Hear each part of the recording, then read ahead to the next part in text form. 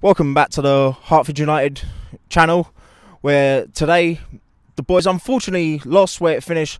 Hertford United 2, Biggleswade 3. I'm here with Ashley, the first team coach, but for today he was the gaffer because Gordon has to self-isolate because of COVID.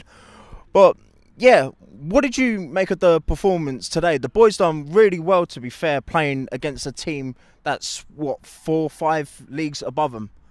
To start off with, we done very well to start off with, but then we let them back in the game. They were causing us a bit of problems in the middle of the park with the interchanging, so we had to obviously try and sort it out as quickly as we can. Even though we conceded obviously 2 goals in the first half, we still stuck at it, and in the second half when we came back on, we done a lot better. As I said, we got back in the game, and then obviously towards the end, just tiredness kicked in, which obviously let them score the winning goal. Yeah, of course, at half-time when it was 2-0, the scoreline didn't really flatter us, seeing as we had many opportunities to score, but unfortunately we just couldn't stick in the back of the net in the first half.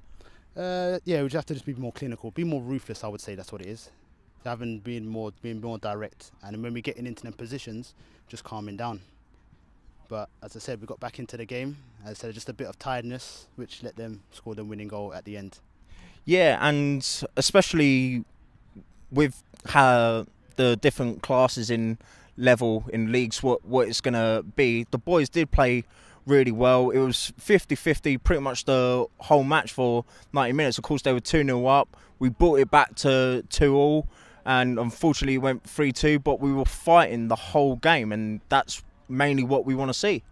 Yeah, we never gave in. That's one thing I could say about Hertford United. We never give in. We give our all to the last minute until the referee blows the whistle. So, like I said in the beginning, the first half an hour, 20 minutes was probably where we struggled, trying to get to grips with how they play.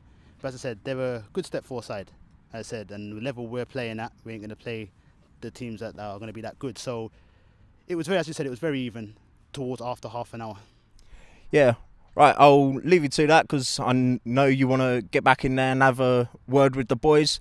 But yeah, like I said, unfortunately, we lost here today, but like I always say, the Lions will roar once again, and we go again next week. Thank you so much, Ashley. Come on, the Lions.